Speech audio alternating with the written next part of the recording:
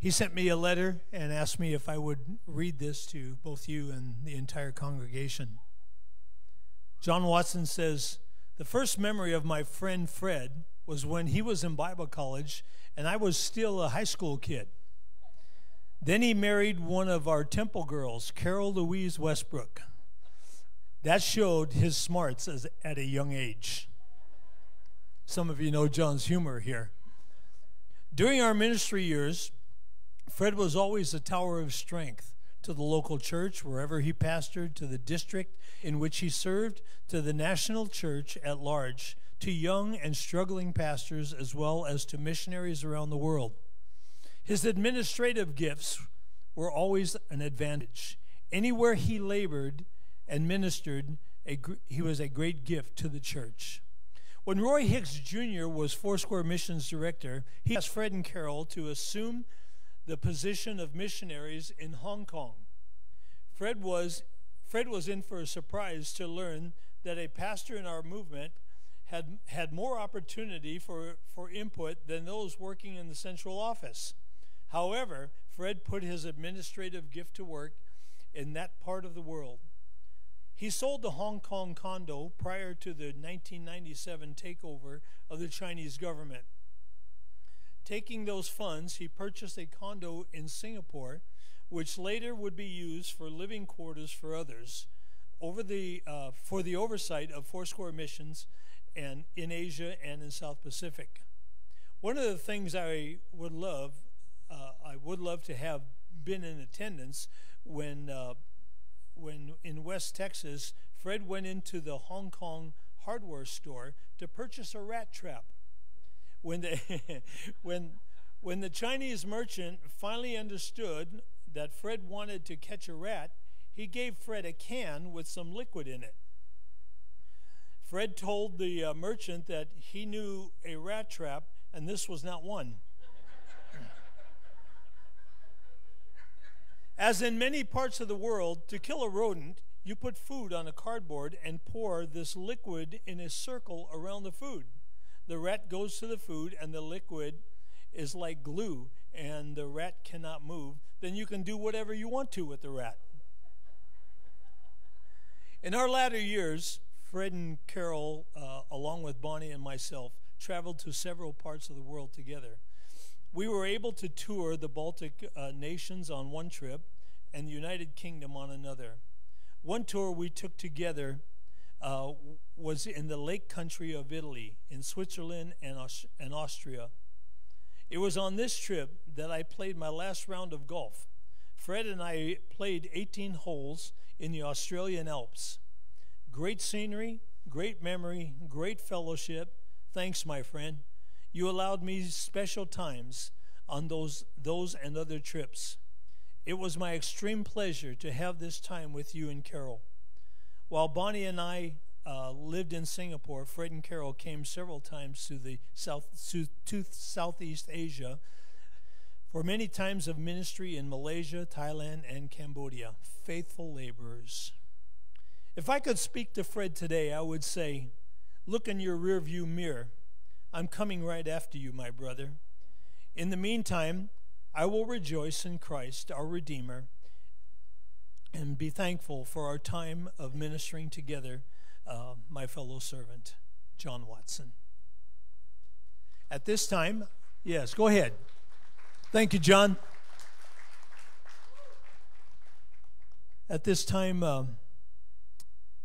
we're going to have some music. It's congregational singing, I believe, too, huh? They may want to join you, huh? Yeah. Okay. You sure can. We're going to sing a medley of hymns that were special to Dad. I don't know how many of you might remember at Calvary that he loved the word redeemed. He loved that word. That means that through Christ's death on the cross, he did for us what we could never do for ourselves. And that was great, a great comfort and a great blessing to him. The latter few songs that we're going to sing were especially dear to Daddy in his final days. he would sing these, and just tears streamed down his face because it meant so much to him. Would you stand and sing with us? And I need you to sing really loud because this wind is making a mess of my voice. Redeemed, how I love to proclaim it. Redeemed by the blood of the Lamb. Redeemed through his infinite mercy.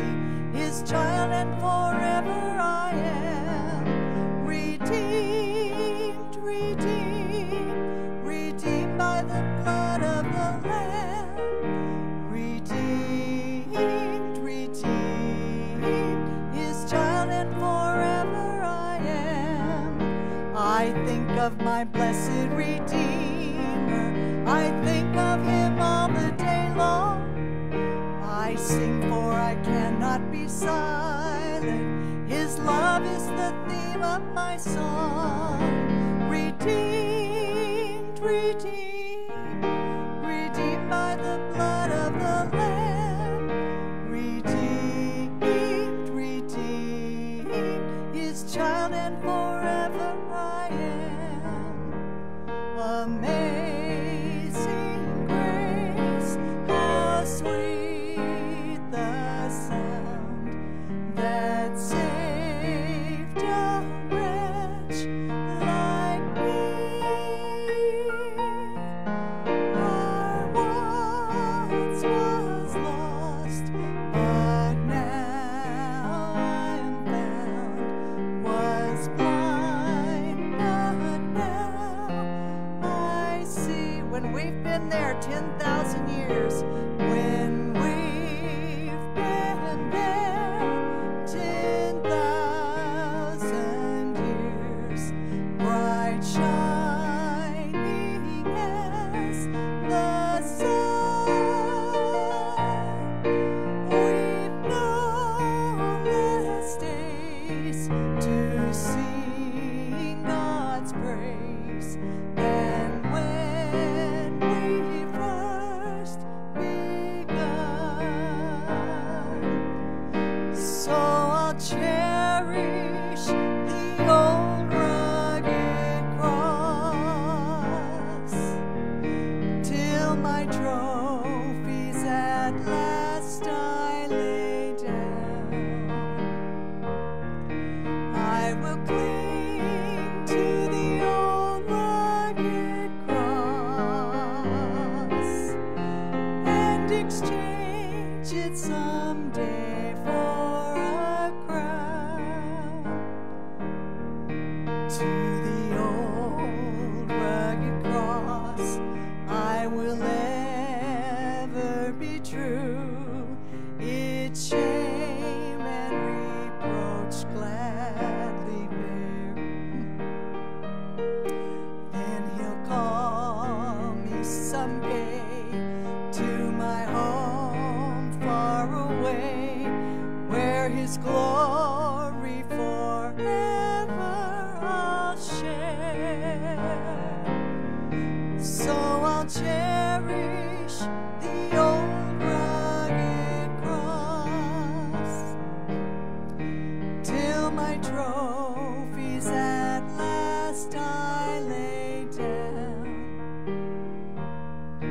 I will cling to the old rugged cross and exchange it someday for a crown. It's well with my soul.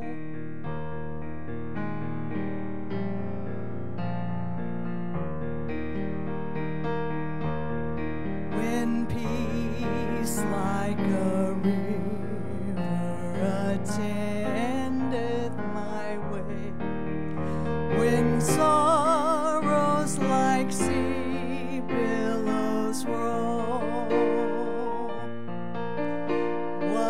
whatever my lot, thou hast taught me to say, it is well, it is well with my soul. It is well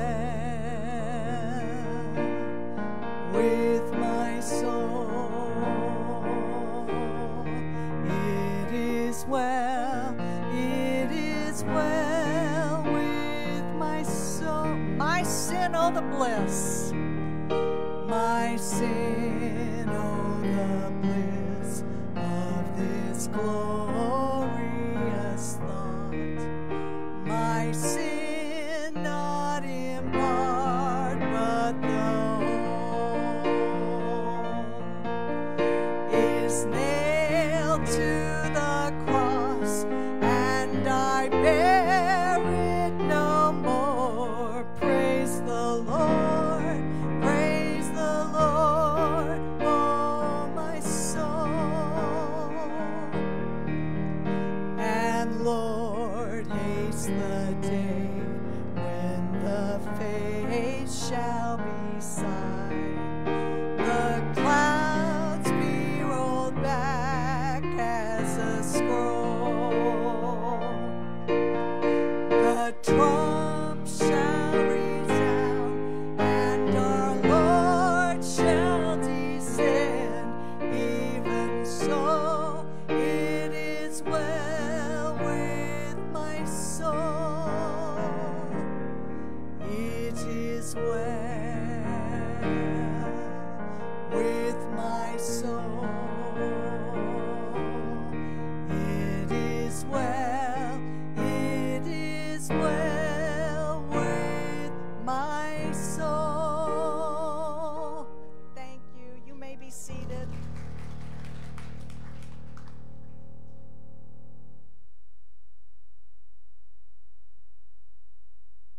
They're going to come and talk.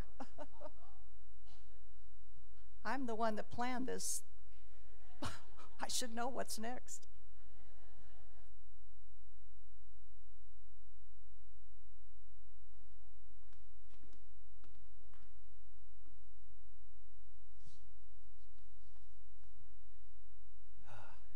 It's the allergies, like she said.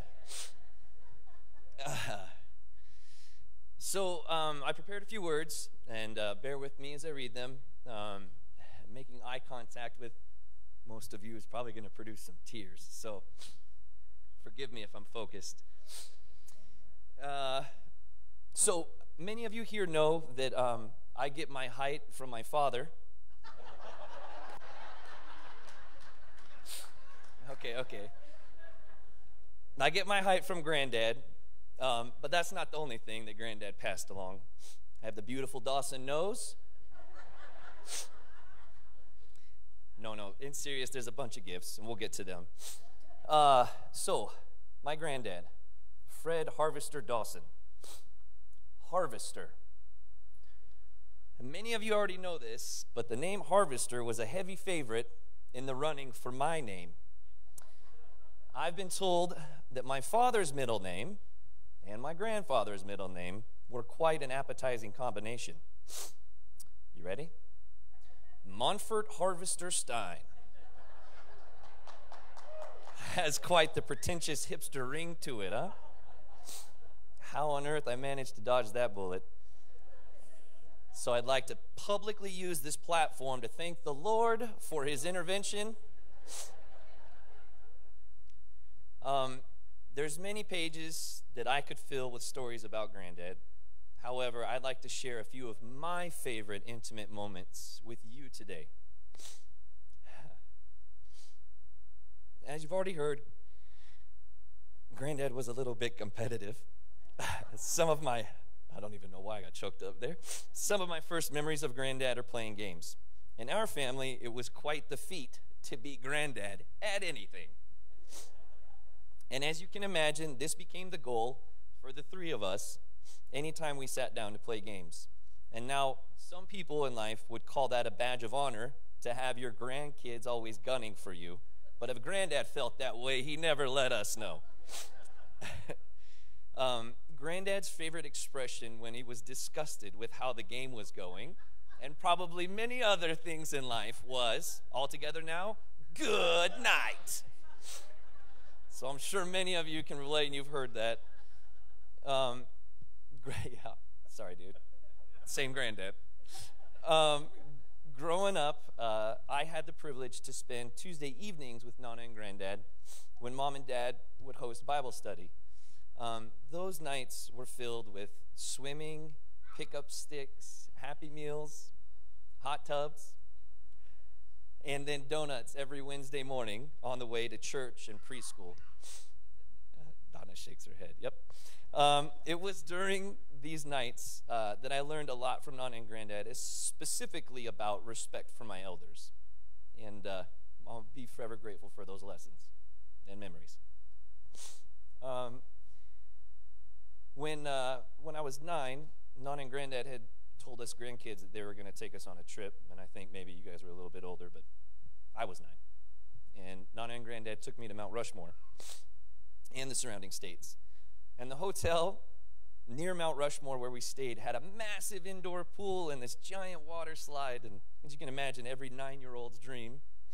Well, poor Granddad, at this point in life, was 59 years old. And he was up and down that water slide with me the entire day. And who knows how many times we went up and down, but the memory I have of going up and down that water slide with Granddad, yeah, that's a memory of sacrifice. And that's Granddad. A little bit older, I was 12 or 13 when I took the trip that changed my life, and it would come to shape my global perspective. Nana and Granddad met Mom and I in the Philippines as they spoke at the commencement ceremonies at a handful of Bible college graduations. And, man, I cannot adequately express the impact this trip has had on me. To this day, I'm forever changed. My heart was softened to see people who are so different than myself through a lens of love. Sorry. The gratitude I have for the life I was given is a direct result of this trip. Thank you, Nana. Thank you, Granddad, for this life-altering gift. It was also on this trip where I learned it didn't matter where we play cards, Granddad is always a competitor. And while we sat in the Manila airport playing skip-bo, Mom was off to the side reading, and Nana and I were able to elicit a handful of passionate good nights from Granddad. So much so that Mom claimed she was embarrassed and got up and left us. Another lesson came later in life when Granddad taught me how to fillet a fish up at the family cabin in Duck Creek, Utah. Anyone who knew Granddad certainly knew he loved to fish. And for me, what an honor and a privilege to have been taught by my granddad, who had fished all over the world and had caught countless fish. Back in February, Nana and Granddad celebrated their 90th wedding anniversary. 70th, sorry. He's 90 years old. I don't know how that's possible, but what an incredible example of love they set for us. When we asked him what the secret to a successful marriage is, he replied, well, just keep on breathing. Sound wisdom. Granddad's love for Nana was evident every single day and only rivaled by his love for Jesus. What a blessing it was to be able to spend that final week with Granddad. He made it to his 90th birthday, and we were all able to sing happy birthday to him. And even in the difficult moments of that last week, when we would say, I love you, Granddad, he would respond with his go-to phrase of, I know you do, and you know I love you. I have wonderful memories of our family gathered around the dinner table, the card table, and of course in front of the TV watching the Dallas Cowboys. What an incredible legacy Granddad has left for us. Granddad planted seeds of love all throughout our lives. Love for sports, Cowboys. Love for card and board games. Love for traveling and tasting foreign foods. A love for fishing. A love for our family. A love for Nana. A love for the scriptures. And love for fellowship with people from every walk of life, as well as fellowship with Jesus. Granddad's love for Christ and a heart of servitude has been well documented here today. And it's a blessing to me when I think about the number of lives Granddad has touched throughout his life's work. Holy smokes, man. The impact he has left on my life is still being written, and I know it will continue into eternity. My granddad was faithful at a young age. Excuse me. My granddad was faithful at a young age with what he was given, and subsequently remained faithful with the great many blessings bestowed on him later in life. When he took his last breath, I have no doubt he was greeted with a "Well done, my good and faithful servant."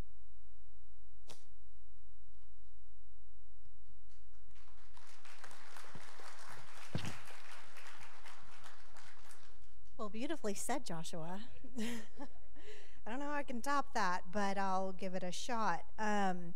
Everyone's been impacted by my granddad in some way, in some form. So kind of like Josh, but a little more unique. I'm the only granddaughter. So I get a little bit of a different perspective and different experience that I'd like to share with you today. I'm going to share 2 memories and then some stuff that he has passed down to me and my family. The first memory that I have, not my very first, but one that stands out to me is when I was 5 or 6, our house had gotten broken into while we were at church on a Wednesday night. And when we got there to the house, it was just me and my mom. And the person had already gone, but I was like, I am not going in that house until Granddad gets here. I am not going in. I need the big man. And I waited until he came in to tell us that it was going to be okay. I found such great security. He was so tall and a protector, and I really felt that from him, even at that young age. The second memory that I cherish is everyone knows he loves to play cards, and I conjured up a scheme to have us track who the winner was, because I'm very competitive myself. And so I also made sure I was never on Granddad's team because I had to beat him. But the scheme was if we were going to track how many times we won, and whoever made it to 10 had the other 2, because it was me, Nana, and Granddad, the other 2 who lost had to buy that person ice cream. And I never had to buy ice cream. They just took me to get ice cream. But he was very willing to play anytime, all the time, and that has brought so much joy to all of our lives because we all participated in that, and it really grew our family close to one another. The few things that I wanted to say that he had passed down to me and my family are when the marriage that he had with my Nana. How can you compare it? It's so amazing, and the 2 shall become one is so much. You represent it so well because everything is Nana and Granddad. So while we say Granddad, Granddad, I also want to honor you, Nana, because you 2 were so on the same page in everything you did, and we all felt that. So some things that my granddad and Nana taught me is how important it is to tithe. Being a giving, they are the most giving people. I'm sure everyone has a story of how they particularly gave, whether it was time or money, but also how important it is to give your first fruits to God. And I truly believe our family is so blessed because of the continual tithe we have all given, and the blessing that follows that. And if you're not tithing, this isn't a tithe message, but there is blessing with it. So thank you for teaching us to be givers in all that we do. The second one is how much he loved to travel, and I really love to travel. In fact, anytime it's getting 4 or 5 months, I'm like, I gotta go somewhere. I got to get out of here. And I get that from my Nana and my granddad. And even my son Kai is a lover of travel. He's the same way. I got to get out of here. We got to go somewhere. So I really appreciate, again, what a great way you put it, the perspective that traveling gives to see how other people live and loving them through all circumstances. And we thank you for that, Granddad. Our family's very unique. I never knew this growing up. I thought we were a normal family. I thought every family spent as much time together as we do, and we love each other as much as we do. And I'm so grateful for the family I was born into and the heritage I have received from my granddad and my Nana. We have truly received a generational blessing. And I really thank you for that. They also took me on a trip, my last thing, they also took me on a trip, and I had to do something every single day because I'm a busybody. So they took me to many different places, and I remember this one particular, we were in Catalina, and I wanted to go in the water, and the water was very, very cold. And I made my Nana get in with me, and I said, well, this is very cold. And Granddad said, you're staying in that water. You are going to swim. And we swam.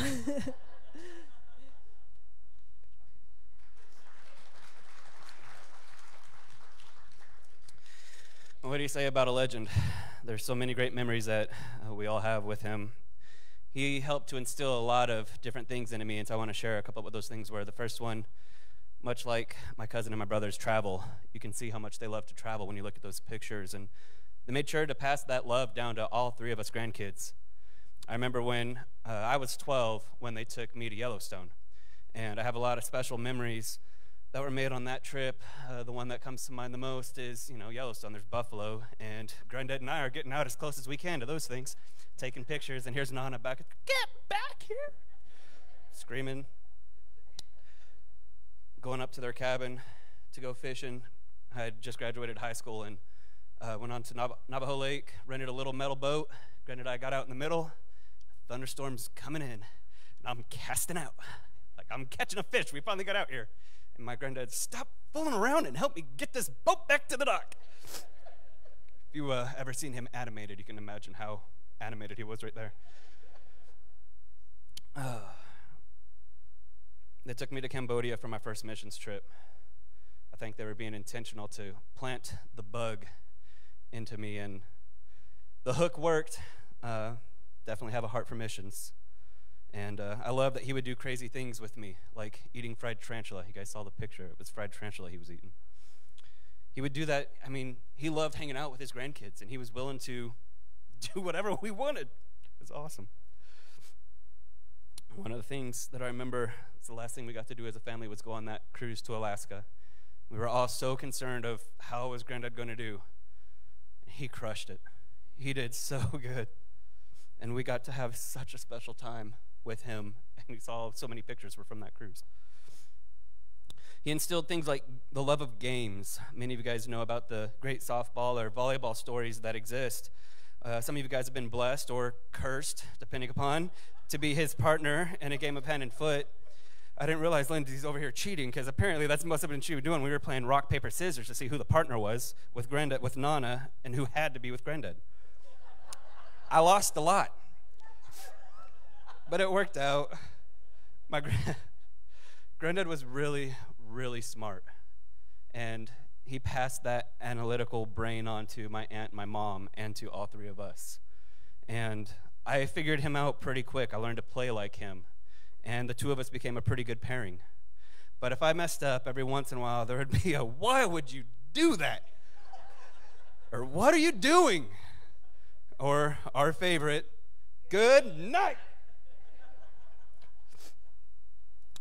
It was that analytical thinking that got Josh and I playing Lord of the Rings with him, Lord of the Rings Risk. And he loved playing that with us.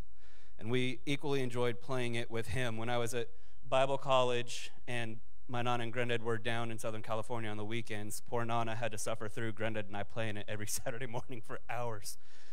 You guys may not know this, but Granddad could talk trash, and he was pretty good at it.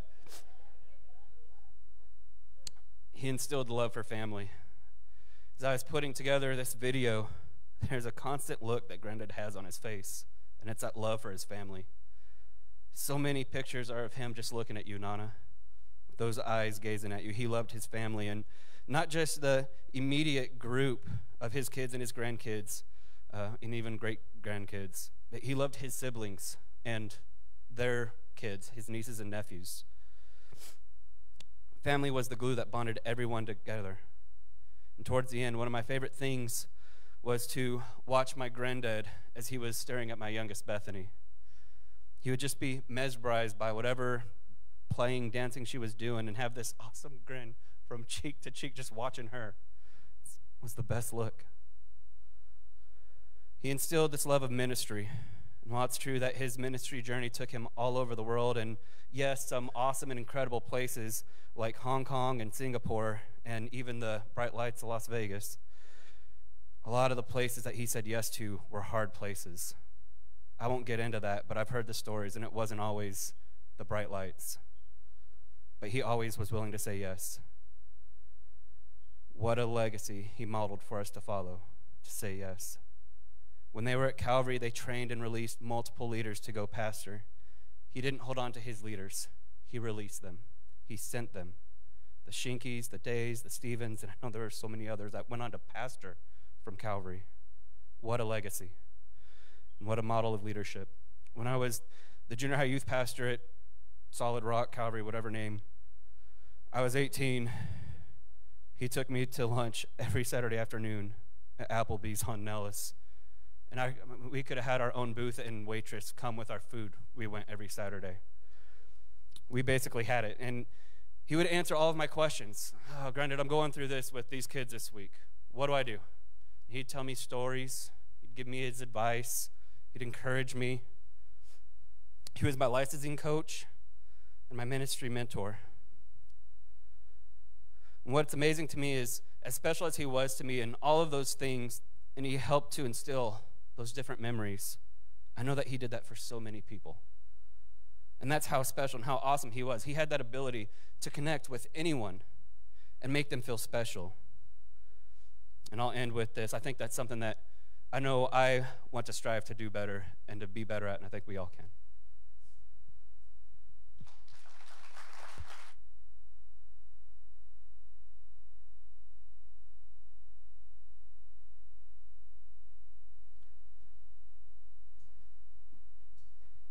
This would be about the time Dad would take his watch off and you'd think he was almost done speaking.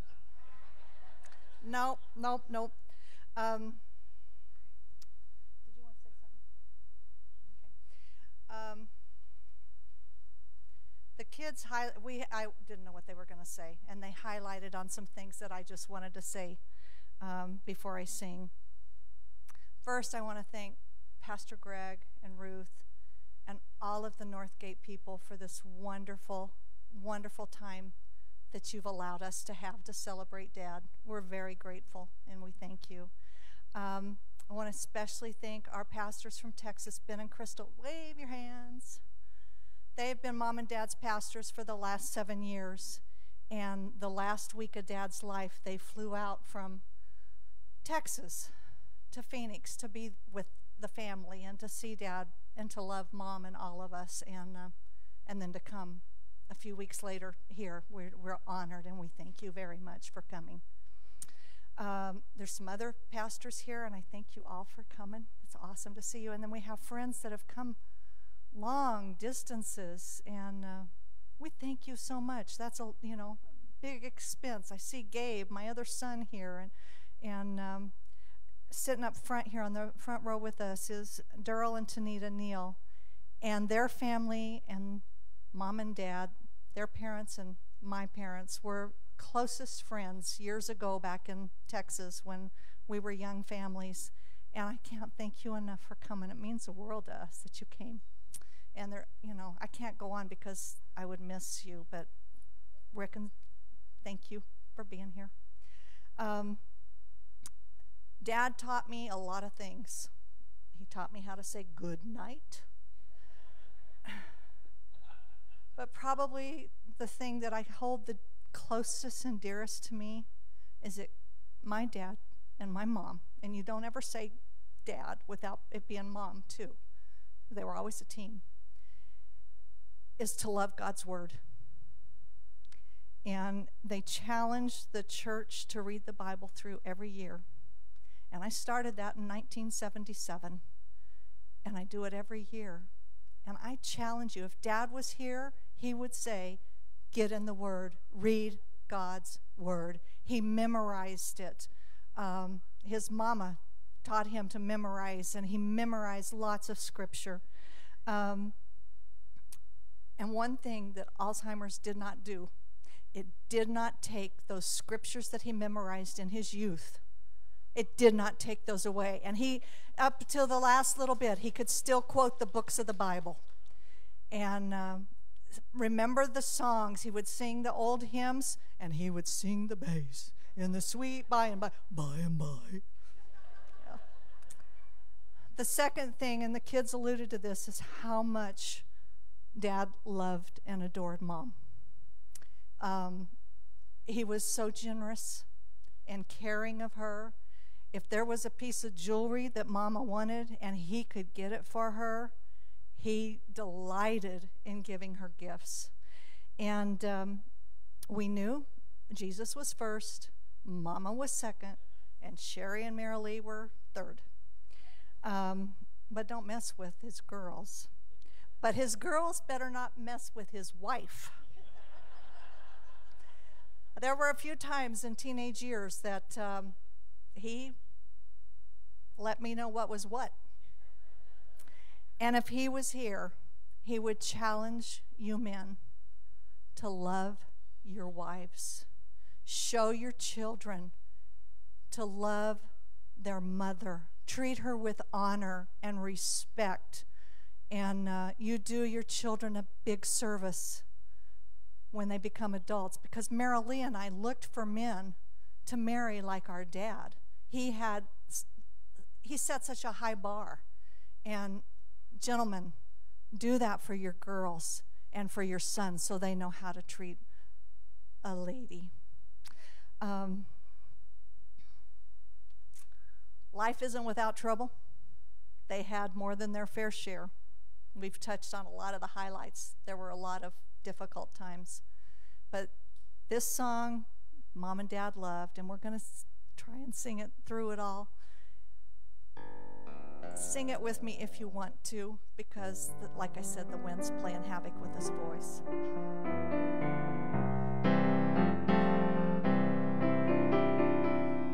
I've had many tears and sorrows.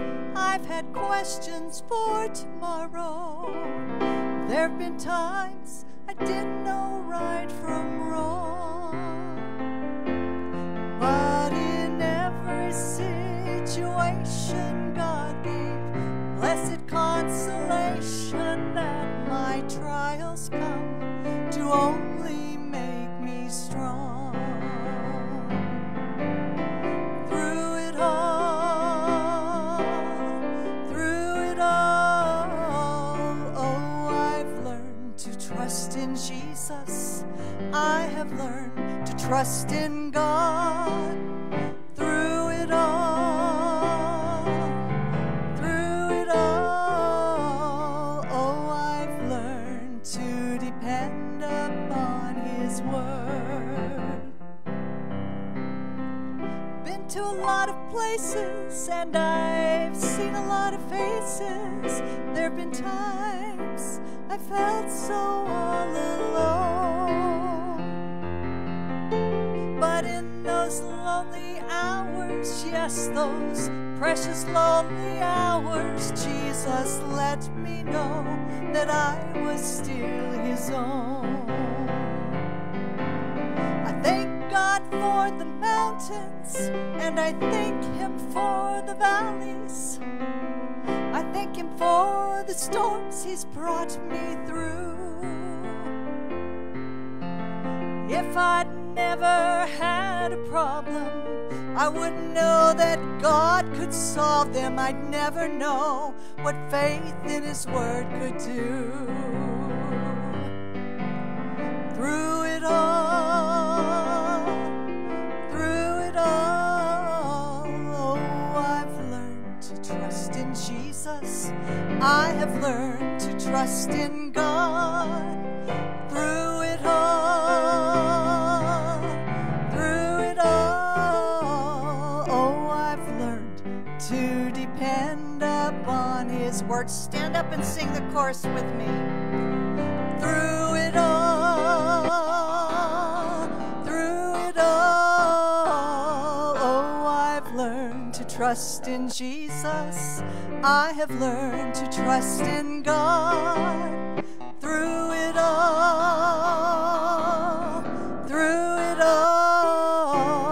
oh, I've learned to depend upon His Word.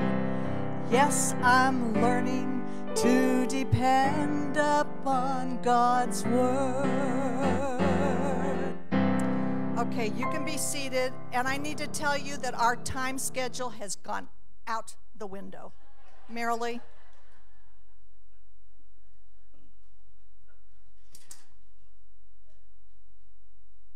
I'll be quick. I do want to say again, thank you very much for coming. And we appreciate all the extensions of love, the cards, the expressions of love that you've given to us. But I will tell you the most important thing you can do is to pray, and pray especially for my mom. Like we've said, they've been together for 70 years, and it's hard to lose someone that you've been with for that amount of time. I did want to share just a couple of attributes of my father that impressed and influenced me. And the number one was he was disciplined. And we've talked about how he would read the Bible through every year, but he also read the Bible through several times in a year.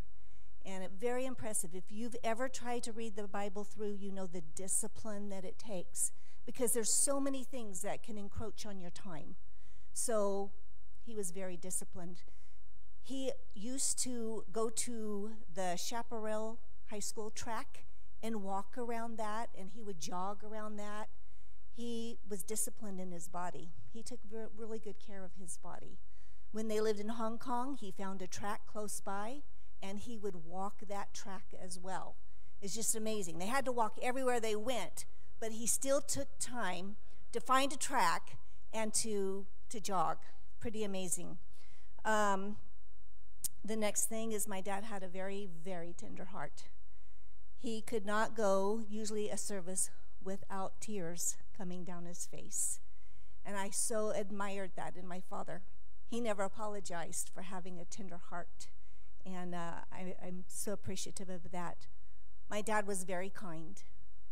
Even as we had the hospice nurses coming in, it was amazing. He would always say, thank you for coming, thank you for what you're doing. Just his kindness all the time, even in difficult circumstances. My dad was a wonderful provider. You heard that many times he had to work several jobs to, supply the family needs. But not only was he a provider in that way, he was a provider and promoter of giving opportunities to others. And we had a great opportunity to have home Bible school groups. The elders he gave a lot of opportunity to. He gave my mom tremendous opportunity. He wanted her, encouraged her to speak, and he always said she was the greatest speaker in the world, and she is. She's phenomenal. Yep. But he always made a way for her. He always opened the door for her. When Ron and I went to Singapore to visit them, they made a way for us to go to Singapore. And Malaysia was right next door, and my dad arranged for Ron to be able to speak in Malaysia through an interpreter to give him that experience. That wasn't something he had to do, but he made provision for that. He gave opportunity for that. And I want to give you some words from a song. Our Heavenly Father does that for us. God makes a way for us. There's a song from the musical God With Us. God will make a way quickly. God will make a way when there seems to be no way. He works in ways we cannot see. He will make a way for me. He will be my guide. Hold me closely to his side. With love and strength for each new day, he will make a way. And God will make a way for you. I'm very grateful for Greg Massineri because he made a way for my parents. At the end of ministry for them, when they came back to Las Vegas, he asked them to go around to other churches and just minister to them.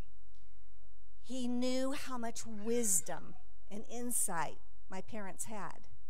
And so he made a way. So Pastor Greg, I thank you so much for making a way for my mom and dad. And my daddy loved you very, very much.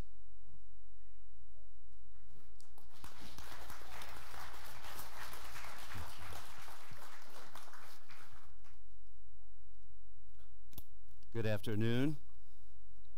Let me try that again. Good afternoon. Sherry's a stinker. That phrase that she mentioned, that we are way into overtime, that was not meant for you. It was meant for me. You know, and the other thing I was really glad about the seating arrangements, I am deaf in my left ear. So she's going to go, I won't hear a word of it. It's great. And I don't want Sherry you to feel by yourself, but where did Josh go? Josh, I could not believe how much you look like your granddad right now. But I got to tell you, you know, did he never tell you the real reason why they went up to Mount Rushmore? That Dawson knows that was the only rock where a statue would work. So I'm just saying. Well, it is more than an honor for me to be here.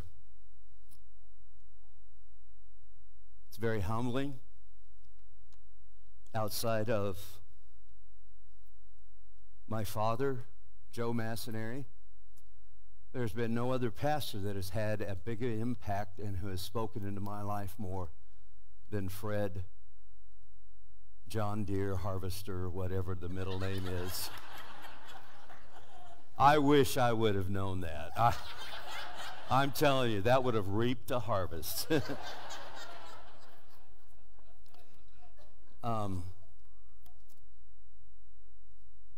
And David, were you the one that mentioned his fishing stories?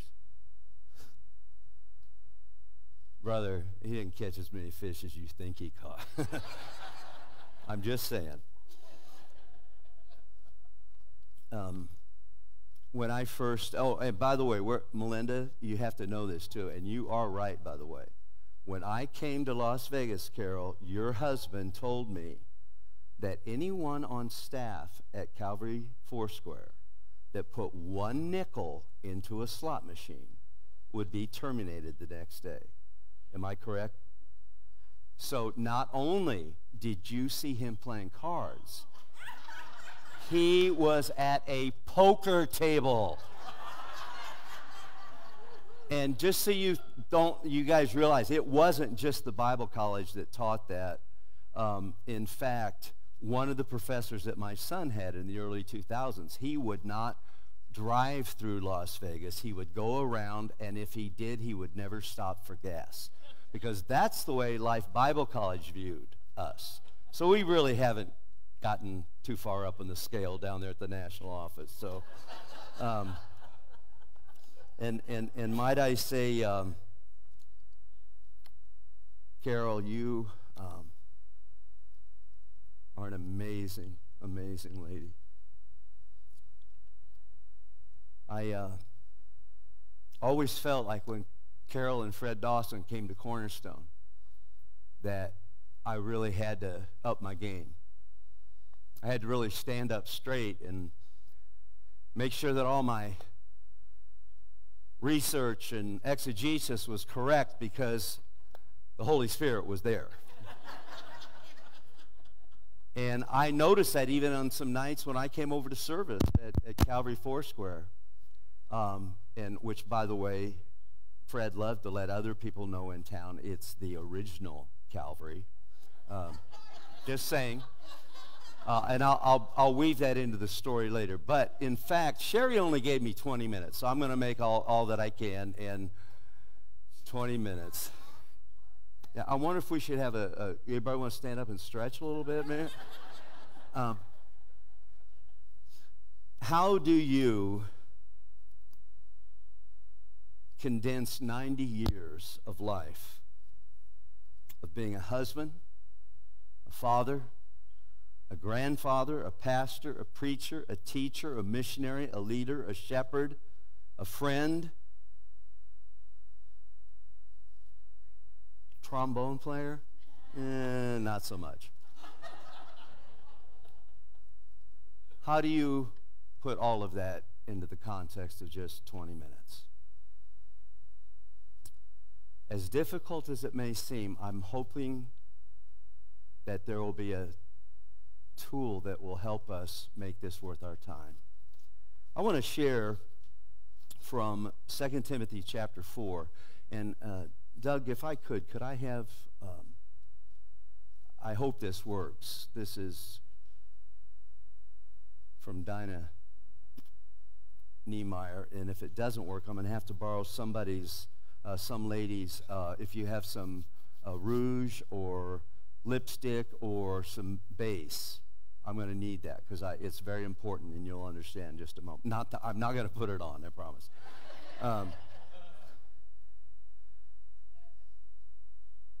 When I look at Fred's life, I met Fred somewhere either 79 or 80 when I first moved to town as a youth pastor. One of the things that I immediately realized is that Fred had a great influence and voice in our city. He had great integrity. He would speak up when something was wrong, because you do realize he did have a very strong opinion about everything. And one of the things that the first time I asked him to come preach at our church, he goes, "You don't want me." He didn't say, he might have said, good night. "You don't want me. You want my wife." I said, "What do you mean?" He said, "Have you ever heard Carol preach?" I said, "Well, I've heard about Carol." He said, Don't, I will waste your time. Have her come over and preach. And Carol, you did come and preach at our church. And I don't think Fred ever did. Sorry, Fred. But any of you remember there on Cedar Street, you remember the way the sanctuary was? In fact, let me do something really quick. How many of you were there the first Sunday or the first year that Fred and Carol moved to Las Vegas? Can I see your hand? Let's see how far back you guys go. Wow, that is awesome. That was 1971. How many of you were there when the school started? Anybody remember the school? Oh, look at all those hands. How many of you at Calvary Foursquare got saved there?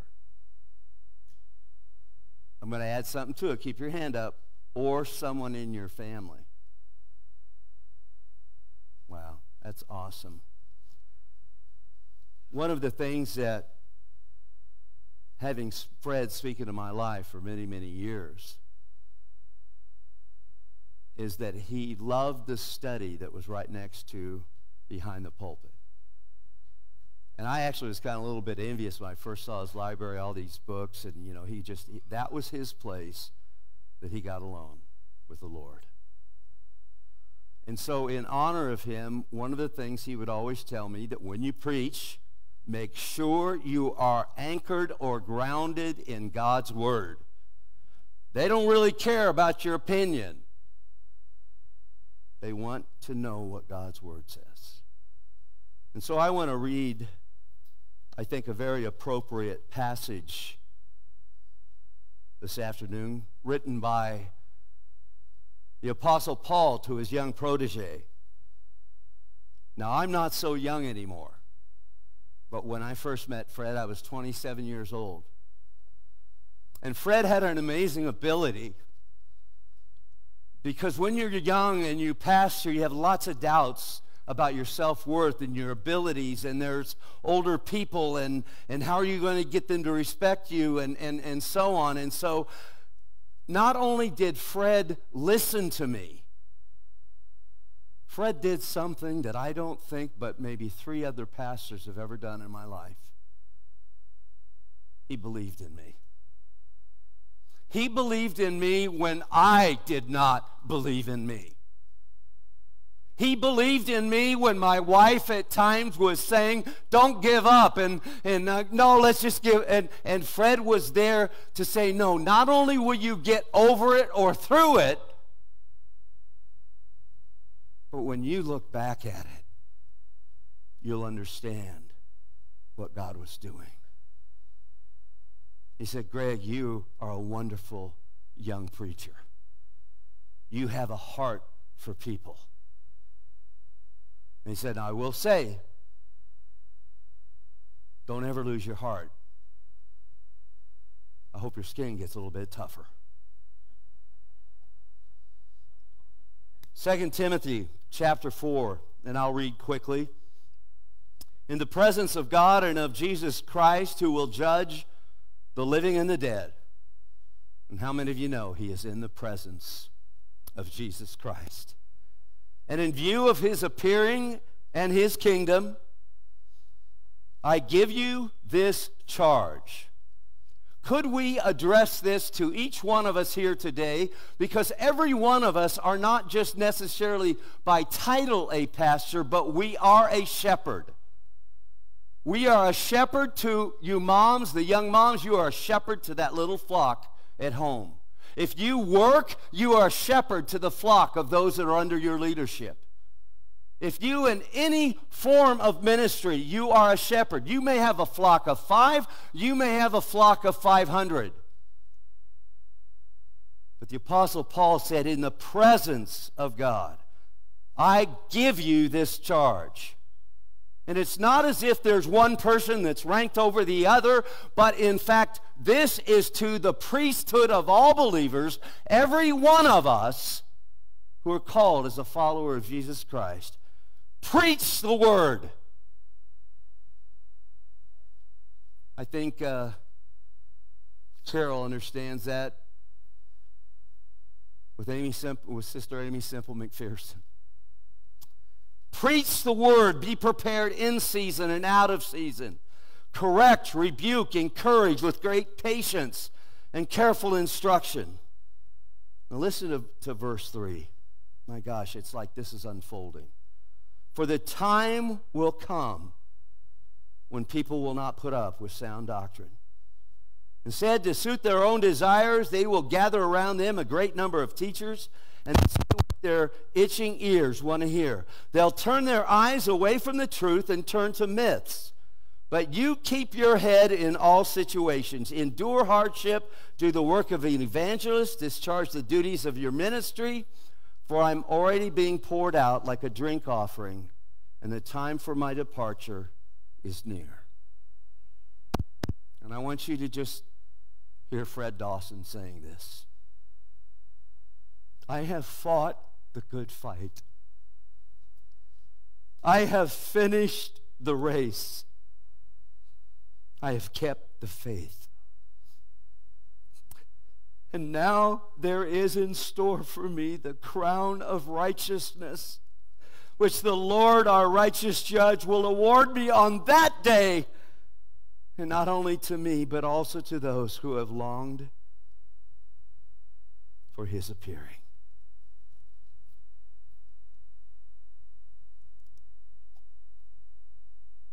Paul gave Timothy a charge, and in the midst of that charge, it came with responsibilities to And if I were to quickly go back and look at the specific things that he mentions here, there's a wonderful sermon outline.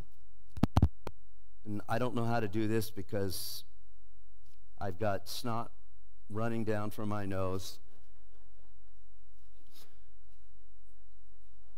Yes. By the way, snot is in the Bible.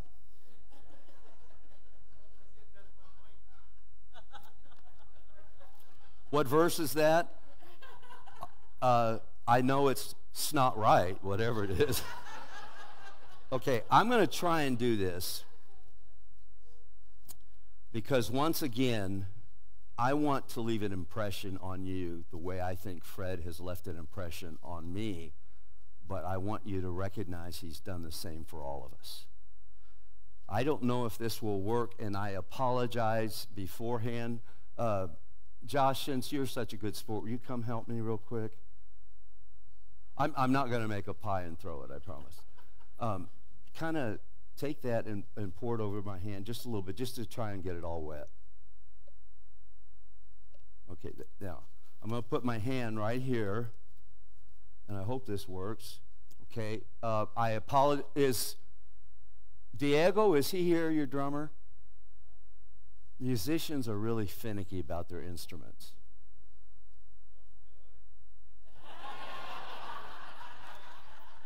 Here you go. I'm going to try and do something that people who have plexiglass hate this.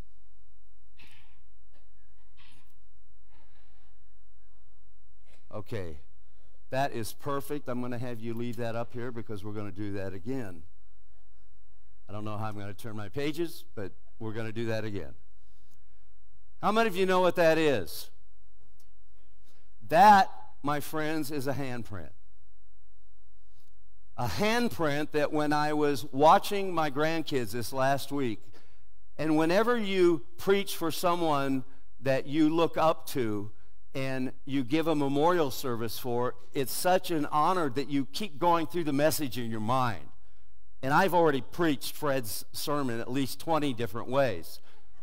But all of a sudden, I watched one of my kids, and we have 9 or 10 grandkids. I can't even remember.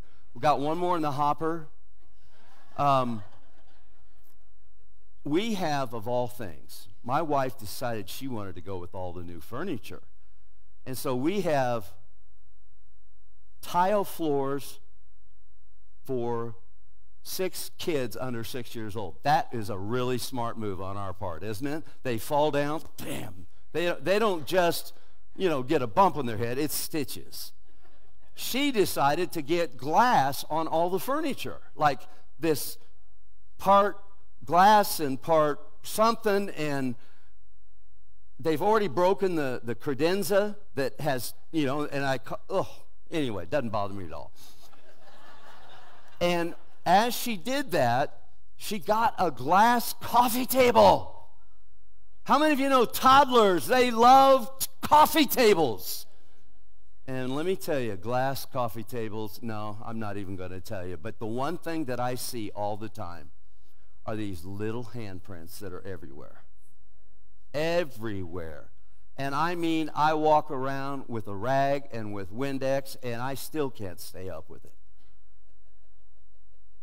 It reminded me many, many years ago when my own kids, and when all of a sudden they had grown up, and I looked and I saw where they used to hit a window, and I actually saw a handprint of one of them was really small, that window had never been washed.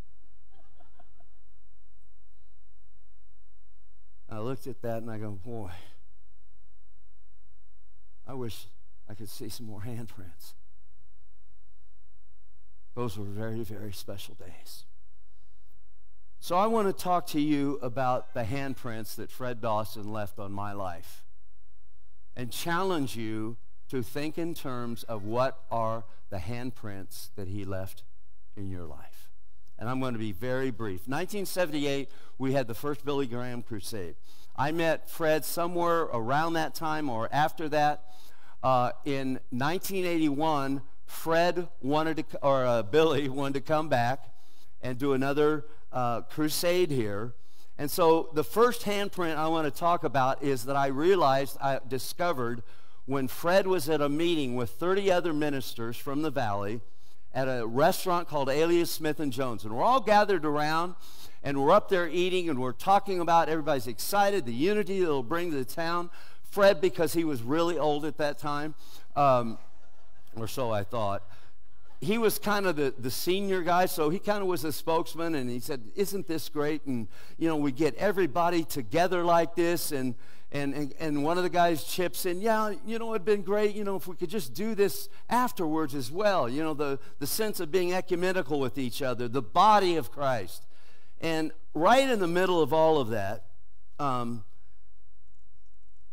of the guys chipped in, and he just out of the clear blue goes, well, we're not sure our church or our ministry is going to be involved. We kind of looked at him like, I mean, come on, who doesn't get involved in Billy Graham? I mean, that's, you know. And it almost was like, you know, we lead hundreds of people to the Lord every year, and our ministry, thank you, you're a sweetheart. Our ministry, we don't really have time for you all. And we go, okay, that was kind of a cheap shot, but I'm young. Maybe it wasn't. Maybe I misheard it.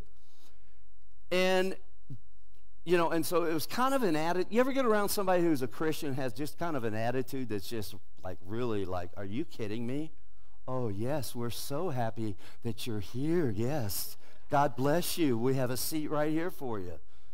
They literally had that kind of attitude, and what happened was, in the middle of all of that, they actually said, well, we don't know if we're coming to the next meeting, but we, you know, and they said it. We don't need you guys. We can do it on our own. Well, that's biblical, isn't it? You know, bear just your own burdens, nobody else's. Fellowship of believers. I mean, come on. And Fred, oh my gosh. This is the first time I ever saw what I would later call the Fred face. Now, this is a very distinct face. And perhaps because I share with you one of his attributes, I watched Fred for the first time, because I had him on a pedestal. I mean, the guy could do no wrong, you know, in my eyes. He started squirming in his chair, shifting his weight. His hands were on the table. I thought he was going to start pounding it. He kind of arched his back. His head started rocking. And as his head started to rock, I knew he wanted to say something, but he was biting his tongue. And then, of all things, you could just kind of see his nostrils flare. Now, that's a big view.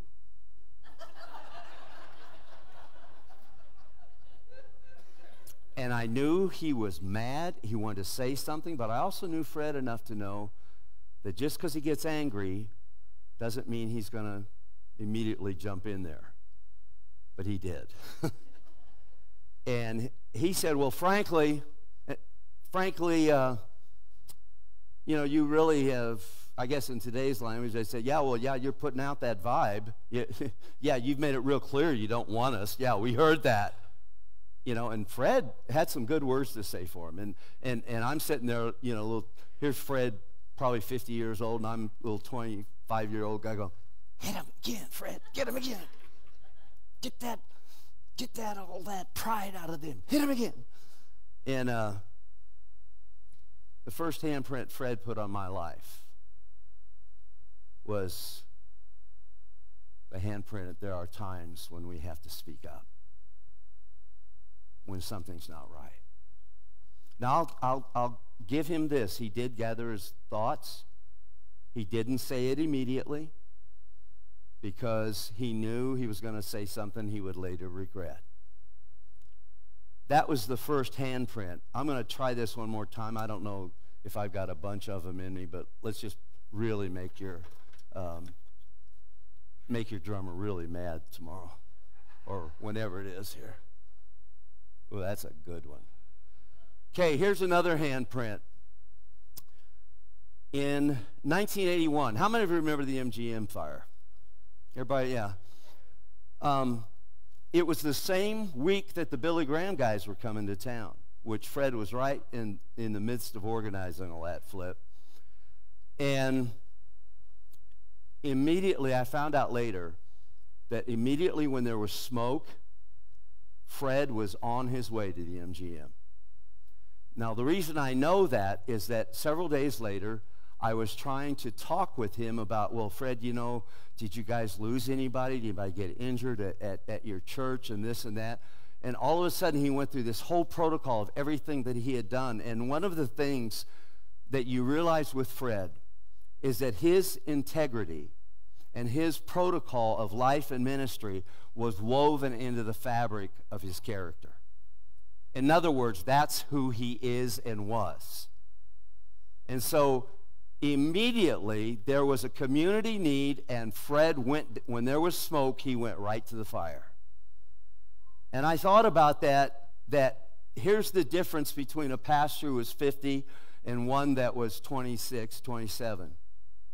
I never even thought about it.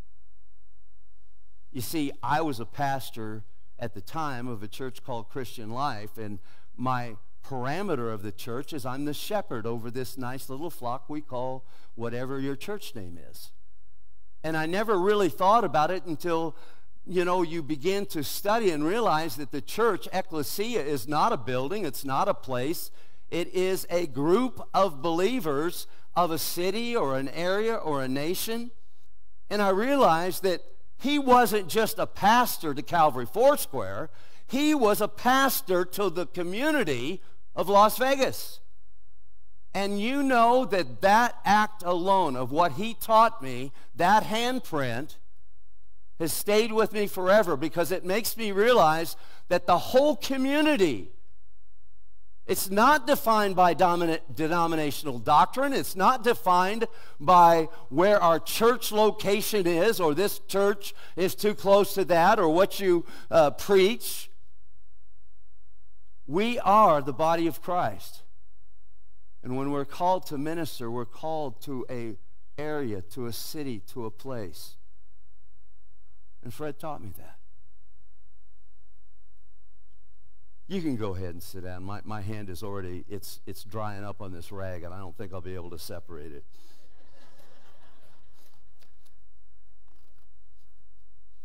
How many of you know Fred had strong opinions?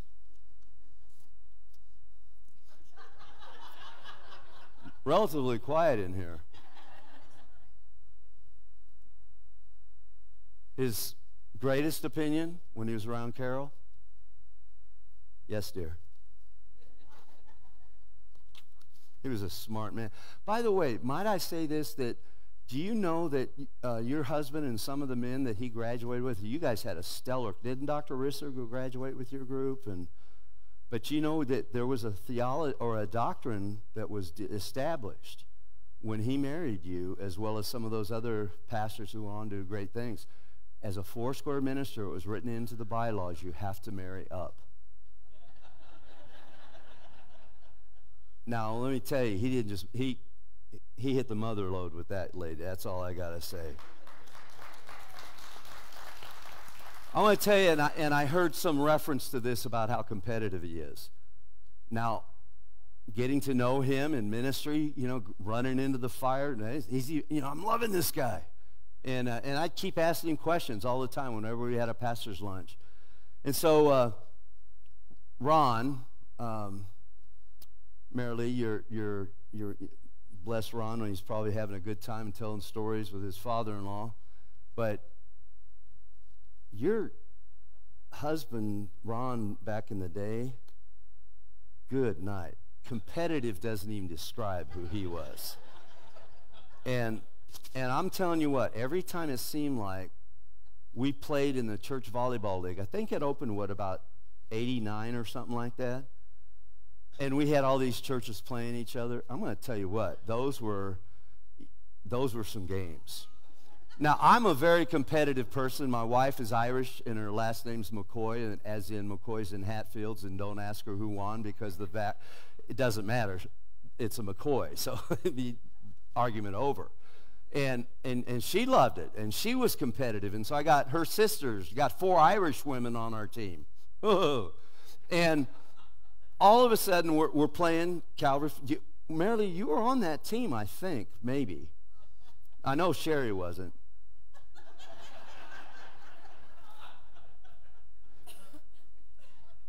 She's going to kill me.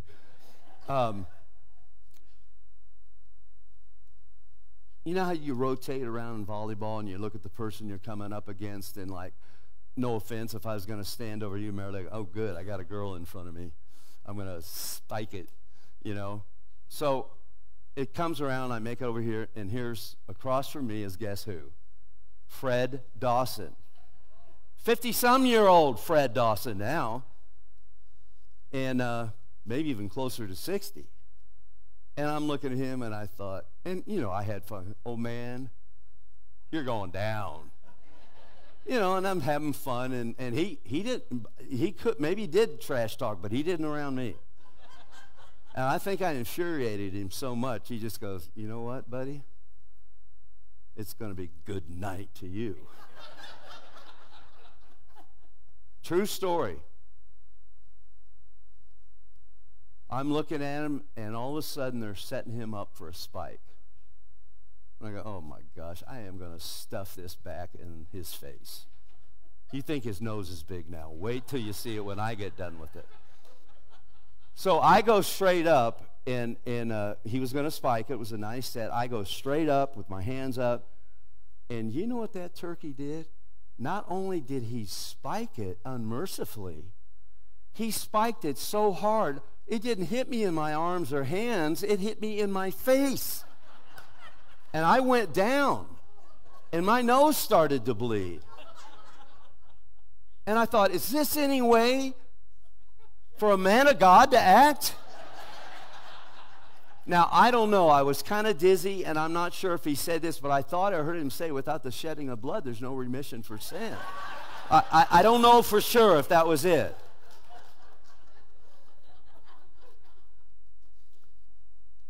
You know what I learned on that handprint?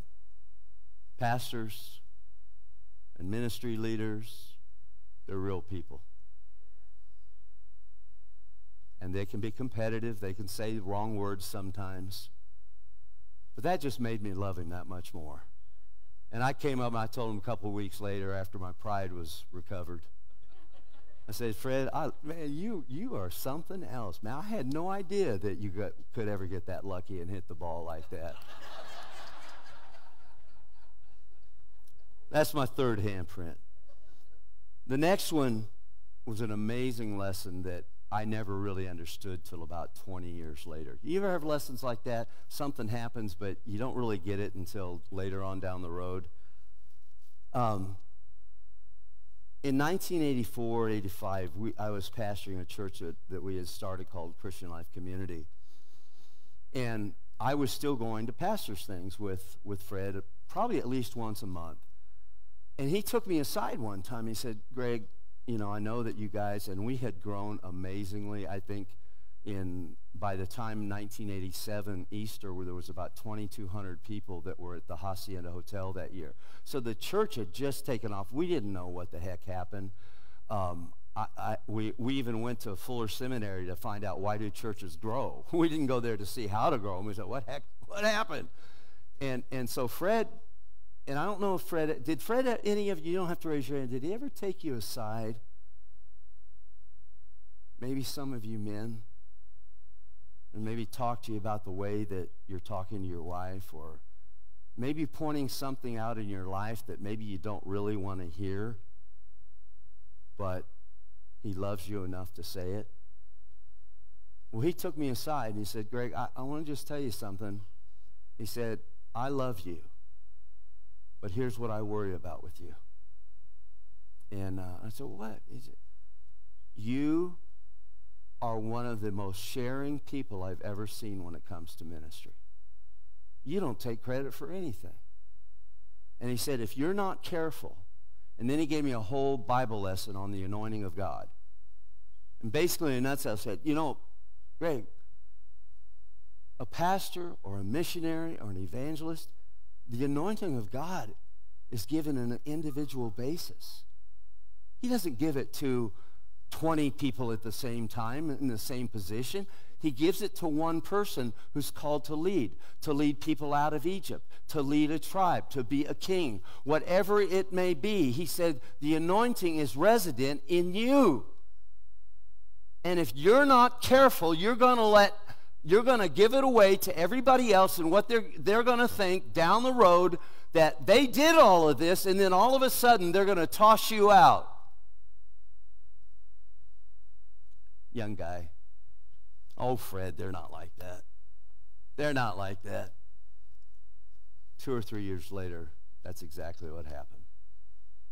Now, the handprint in my life was that he had the confidence to graciously speak the Holy Spirit into my life. Sometimes we hear it, sometimes we don't. Do you have that same ability in your life? Will you say the tough things to people that you love? Will you say things they may not agree with, but you know need to be said? 1987, when all of this happened, was probably the worst time of my life and my family, but now I look back, it was one of the best times. Right in the middle of all this, I was no longer the pastor there. I was moving to Texas in my mind. And Fred called me up one day. He said, hey, can I take you to breakfast? And we went to breakfast. And then he did it again. And this time my dad was in town, and he went with my dad. And then about 2 weeks later, he said, you know, I want you to come with me. And I said, well, where are we going? So I don't want to tell you, but it's going to take most of the day, maybe even the night. So I said, okay. He came in what was that big, long, white car you guys had? Was that a Lincoln or 98, the Oldsmobile? Oh, that thing was like, it was a boat. And he picked me up, and we got on the road. And, of course, Italians are a little bit directionally challenged, but I knew we were going to Southern California. And kept going, and finally, I knew kind of where we were going, and we're in San Bernardino, and all of a sudden he heads up the mountain. We were going to Camp Cedar Crest. And he pulls into one of the cabins and takes me inside, and there were a couple gentlemen inside I'd never met before. One of them was named John Watson, who was our supervisor at the time. And there's another guy, what was his name? Dr. John Holland, I think, or something like that, who I think he might have been the president of the Foursquare at that time, something like that.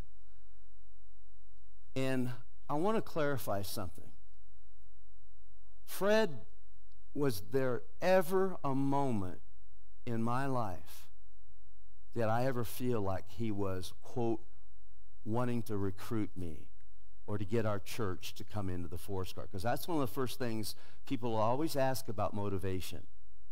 And people at our church are, well, they're just doing that because they want you in their group. I said, no, you don't understand.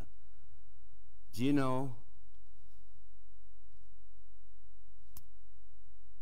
for the next 4.5 hours, I poured out my heart to a depth that I'd never, ever poured it out before, even with my own father.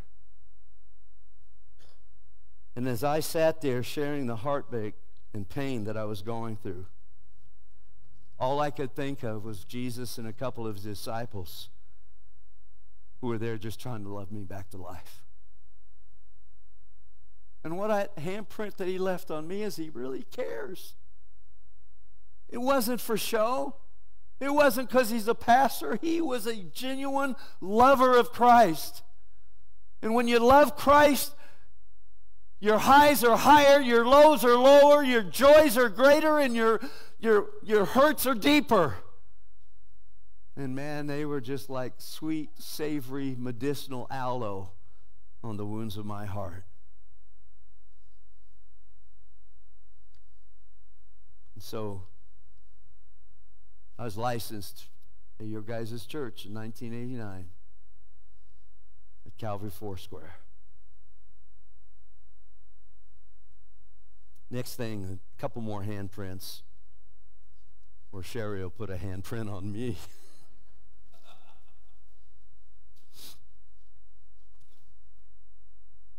Next handprint's given in John 10, chapter 14. I know my sheep, and my sheep know my voice.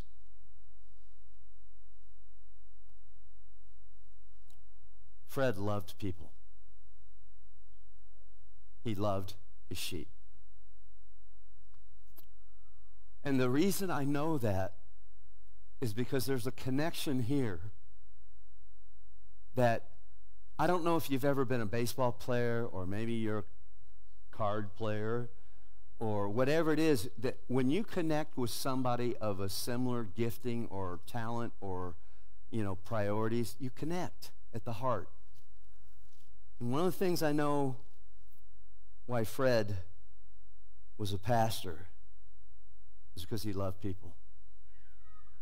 He loved them. Good, bad, the ones that hurt you, the ones that don't, the ones that need to be forgiven, the ones he asked to forgive him.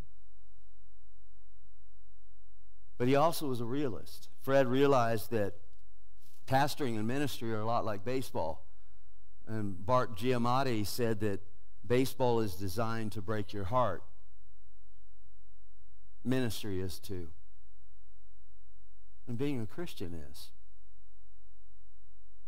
There's a breaking involved in our lives every day. We are breaking to our own will and submitting to God. Unless we deny ourselves, pick up our cross daily and follow him. We're called daily. When Jesus shared the communion loaf, break this bread, my body broken for you. Do we somehow think that we're going to do any less than what Jesus did? And although he was the epitome of John chapter 10, that the shepherd would lay down his life for his sheep, I learned something from Fred.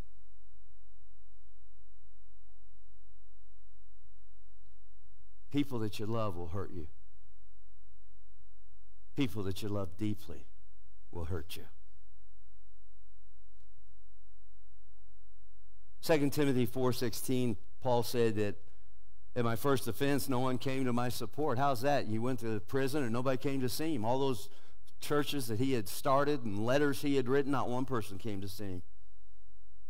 Everyone deserted me. Kind of sounds like somebody on the cross, doesn't it? Where were the disciples? Oh, yeah, they were, in the suburbs behind a door with the curtains drawn because they were afraid. Everyone has deserted me. But listen to this attitude. May it not be held against them. But the Lord stood by my side, and he gave me strength. And that's what I love about Fred, what I loved about his leadership. People hurt us. But he not only got up, he knew it's going to happen again. And if you go on and read 2 Timothy 4, he names the guys that really disappointed him. He said, that's okay. I've forgiven him. Might I say this about Fred Dawson? Fred cared and loved people way more than they loved him back. He loved people more than they loved him back. I don't say that as a fault. I don't say that as a criticism on anybody. But that's a shepherd's heart. That's a shepherd who will go and leave the 99 and go to the one that's lost, will go to the hospital, will do the things that Fred did year in, year out, praying, trying to come up with a Bible message, trying to feel all of the things that pastors and ministry takes us through in the body of Christ. Fred never stopped loving. And he loved me real hard. Next handprint, I got two more, Sherry, then we'll get out of here, okay? The handprint of going to Hong Kong. How old was 60? When he went 60? Going to Hong Kong to be a missionary when you're 60. Except when you look at it, Moses led some people out of Israel at 80. Abram, oh, wait a minute. Abram tried to thwart God's plan and tried to do it at 75 because that's getting old. Had to wait till he was 99 till his son was born. Moses or Noah, how old was he when he started? Didn't he do that like for 120 years or something? Just about how long this sermon feels.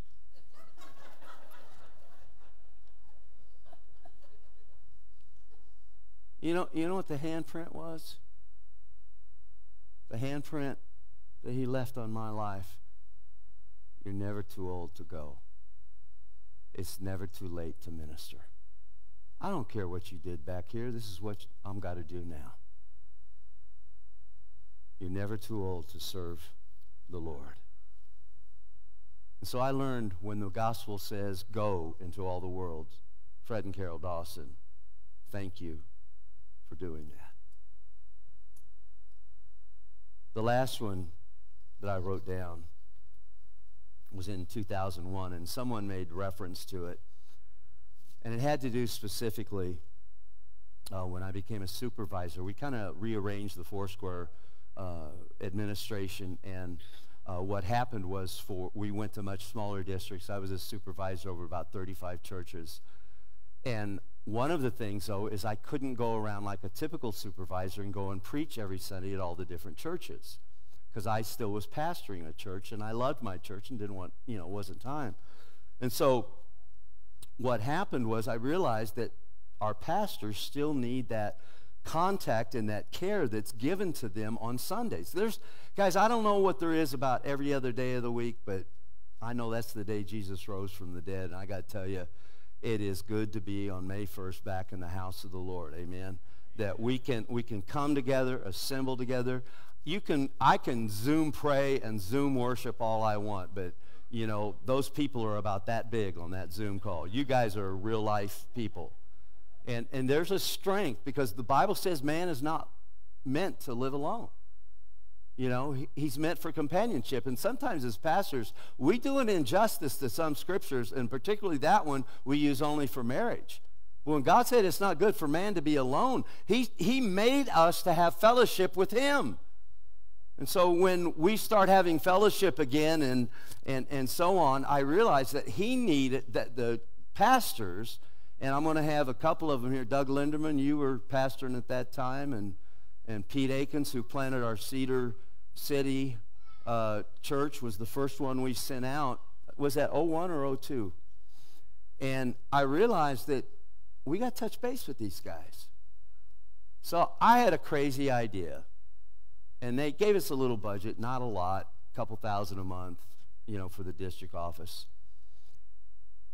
And I approached Fred and Carol, and I said, what would you think about being like, I don't even know, they don't have a title for it, we can make one up if we want, but like, you be the associate, assistant, co-supervisor, whatever title we want to use, but will you go as my representative, and will you go every Sunday to the churches around the valley, Pahrump, Cedar City, a couple of them down in Arizona, and would you do that? And I said, now, I found out that they weren't getting much of a retirement and all that because pastors are terrible about that. But I said, I can't give you that much money, but I could give you something. And so we gave them $500 a month. And that's, the money is not the important thing, except that it's an expression that you believe in somebody. But I said, here is your admonition. Go every Sunday. You can take vacation too. But I want you to go and take the pastor and his wife or kids. I want you to go love on them. That's all I want you to do. Go be with them, sit in church. If they want you to preach, great. If they don't, just love on them. And then take them to lunch after Sunday service is over and pick up the tab for them. That's all they did. They did it for 6 years. At a time in their life where I know, because I'm getting close to that age, when you don't really feel like you got much worth left. And somebody came along and said, you know what? Why are you guys sitting on the sidelines? You got too much under the hood of that car, in that engine. You guys need it. And so, I don't know. I never tried it before. I didn't know if the Foursquare tried it, so I just did it. And it worked. Oh, my gosh. I look like one of the smartest pastors in the whole world. And what even was better was the budget part of it. Because I'd ask them, take them to lunch, and I'll pay for your gas, and turn in the receipts, and then the stipend. Now, you know Fred. He is a pretty exotic guy. He was pretty overboard in the clothes. I mean, he was a clothes hound. He had some really great missionary shirts that probably got 3 for $25 when he was in Thailand. And I'm not saying he couldn't dress, but he couldn't. And you also know that he liked to wine and dine Carol, right? You know. When you go to Pahrump, there's not a lot of choices to go to lunch there. Now, you can go to the hotel and some of them, and the buffet, but, you know what Fred most of his, if you were to measure all his receipts, you know where the number one place is he took everybody? True story, McDonald's. Because he didn't want to burden the budget. Is that Fred Dawson or what? And then when he tell me that, I said, Fred, at least did you get a Big Mac? Well, no, I got a cheeseburger or something small on the value menu.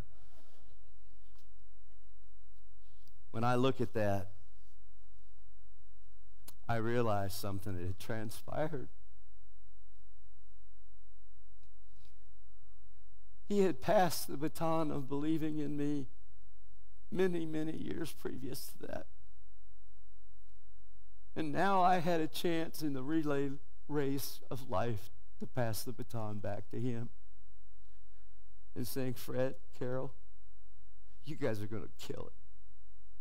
And now I believed in them.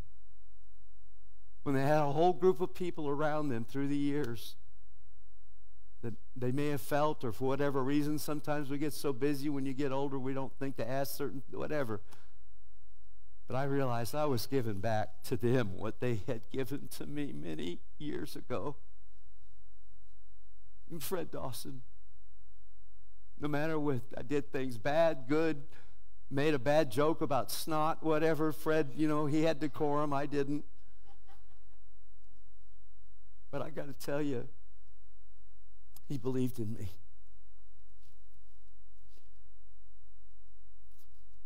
If I were to ask you right now, what's the handprint that Fred Dawson left on your life? We could go for 2 more hours of just sharing those gifts. Maybe it was he taught you something in the Word. Maybe he modeled how to love your wife, how to not give up. Whatever it may be, his handprint and Carol's handprint is all over our lives. And we need to see that and rejoice in that and celebrate that. But not only celebrate it, realize that we have hands. And we have people and friends and family and co-workers and people that we go to school with and people that we do life together in church. And we can leave a handprint of the love of Christ on them. The way that Fred Dawson left his handprint on my life.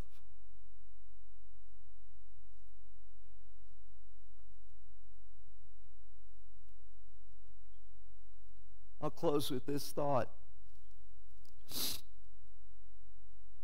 When he went up to Pete's church, when he first started, Pete, what was the phrase he said to you? He said, love or live.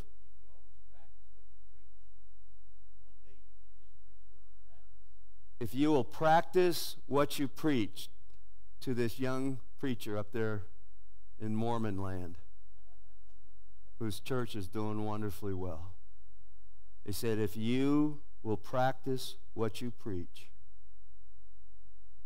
then when you get older, you'll preach what you've been practicing.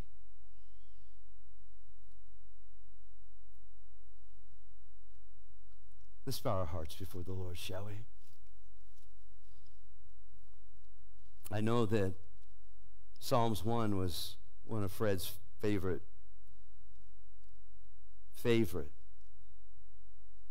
Psalms.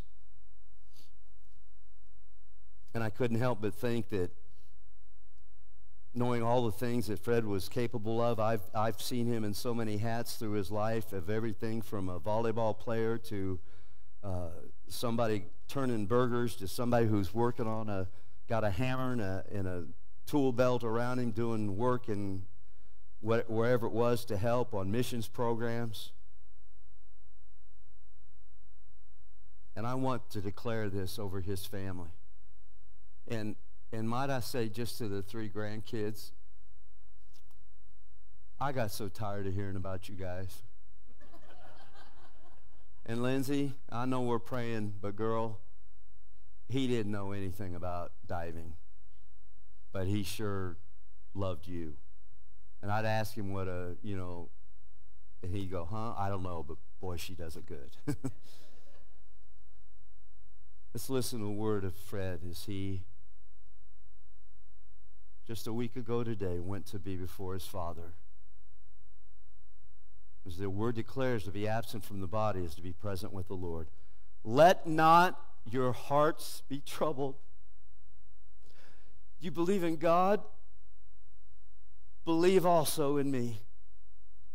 For in my Father's house are many mansions. If it were not so, I would have told you. And so I go to prepare a place for you. And if I go to prepare a place for you, I will come again and receive you unto myself, that where I am, there you may be also. And where I go, you know, and the way you know. And of course, that was Thomas. Lord, how do we know? How do we get there? I am the way, the truth, and the life. No man comes unto the Father except through me. Father, we thank you that Fred is already sprucing up his mansion, getting ready to receive some of the great saints that he's partnered with, and his incredible wife and family. And Lord, as we think in terms of realizing that 1,000 years is as a day to you, that it will be any moment, and we'll be in the presence of the Lord. Thank you, Lord, for the handprint that Fred left on our life. Calvary Foursquare, Solid Rock, NORTHGATE, whatever name it'll be after that. He left his handprint. And Lord, we ask in Jesus' name, would you just do one thing right now where you're sitting? And if you're not comfortable with it, that's fine. But would you just take your hands right now and just hold them before you? You don't have to. If you're not comfortable, that's fine. Father, you see these hands right here? These are the best hands we have. They're the only hands we have. And sometimes we lift up, and sometimes we push down. Sometimes we move forward, and sometimes we hold back. Sometimes we lift our hands in worship, and other times we lift our hands in cursing on the drive as we go down the freeway. But Lord, these hands are your hands. These are your hands that you've given to this city to spread and propagate the gospel of Jesus Christ. May they be hands that encourage. May they be hands that help carry burdens. May they be hands that lay hands upon the sick and they shall recover. May they be hands that help move obstacles out of the way. And may they be hands that worship and praise our Lord and Savior. Lord, let us realize these aren't just anybody's hands. These are your hands that are working through us. the same power that worked through Fred Dawson. May these hands that we now cup before us, may these hands be commissioned to leave a handprint on that cantankerous neighbor, upon that one teacher your kid can't stand, against that one bully at church, against that one political issue that you're just driving you nuts. May these hands be your hands. May we never forget their nail-scarred hands because of what you did for us. Father, we thank you for Fred. We thank you for his family. We thank you. So often the word legacy is tossed around. Lord, it is so appropriate in his life. Thank you for Fred, John Deere, International Harvester, Dawson. And I can't wait to see that brother, because I'm going to spike him with one of those big pearls in heaven. Amen.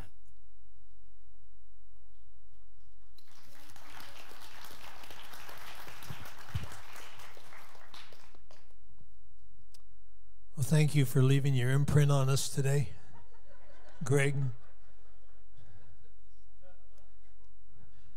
Diego's not going to be happy when...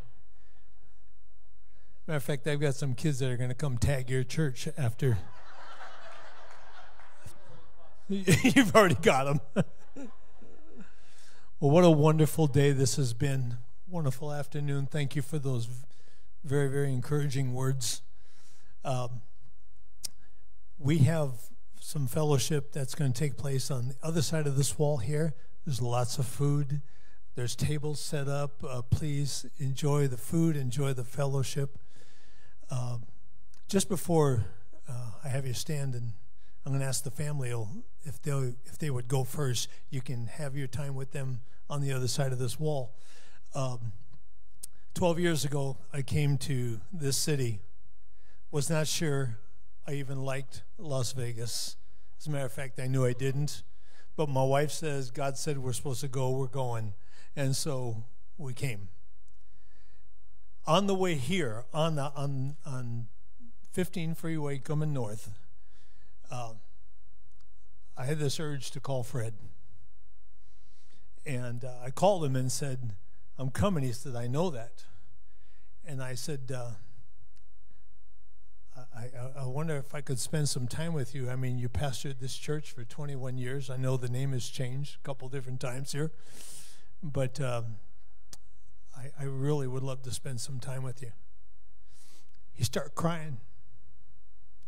And he says, I don't get that very much from people who'd pastor here before. He says, I would love to. This was on a Saturday. On Tuesday, he picked me up at my house in that big 98 Oldsmobile. What a comfortable ride, you know. We spent the entire day driving around the city of Las Vegas and North Las Vegas. He showed me where the church first started. Talked to me about Ralph Barber and those who came after him. And I enjoyed every moment of that. We took me to breakfast.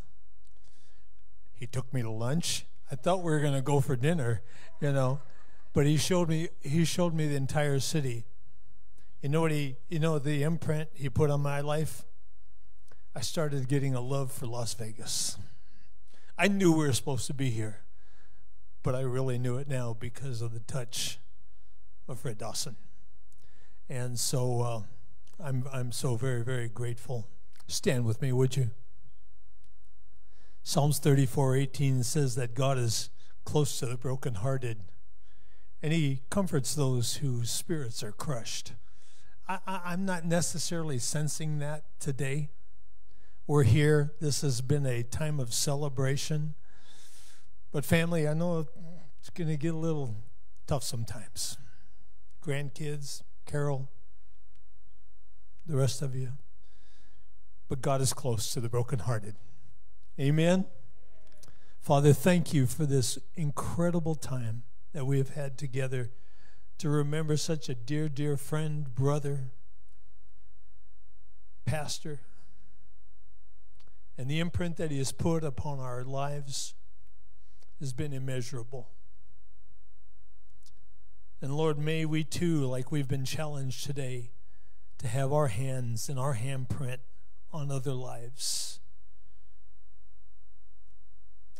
May we change our world and those who surround us, oh God. Thank you for a wonderful example of both Fred and Carol and the entire Dawson family, Lord. We thank you for their lives and what they've meant to us. I pray your continued blessing upon them in Jesus' name. Amen.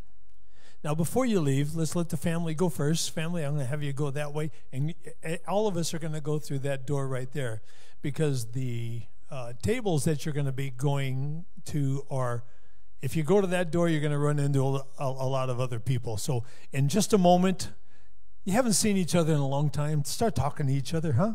And God bless you. Thank you for being here. And family, if you go ahead and go out that door, out that way. Okay? Give them just a few minutes, and God bless you. Thanks for coming.